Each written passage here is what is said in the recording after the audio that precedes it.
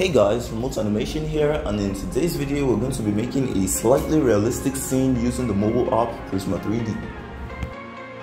To start the scene, I imported in the model I downloaded from Sketchfile. Then I modeled in the floor by importing the texture and mirroring it several times so the texture wouldn't stretch.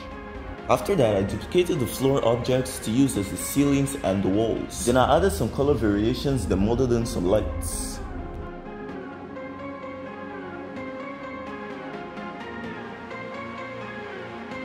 The scene was still feeling a little plain after this, so I decided to add in some more lights on the walls.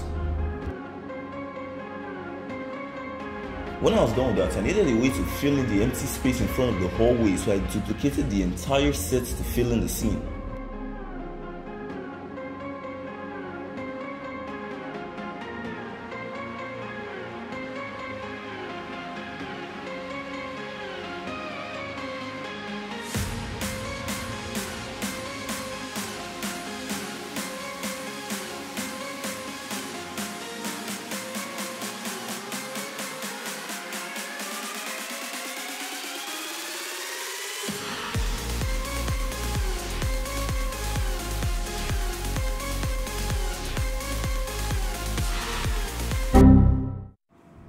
So I accidentally saved the project after detaching the rig, and if you use downloaded models a lot, you will know that there is no easy way to rig it back. Well, lucky for me, I had previously done a test render, although it was just 10 seconds long, but at the time I didn't really see a way to render past that point with this error.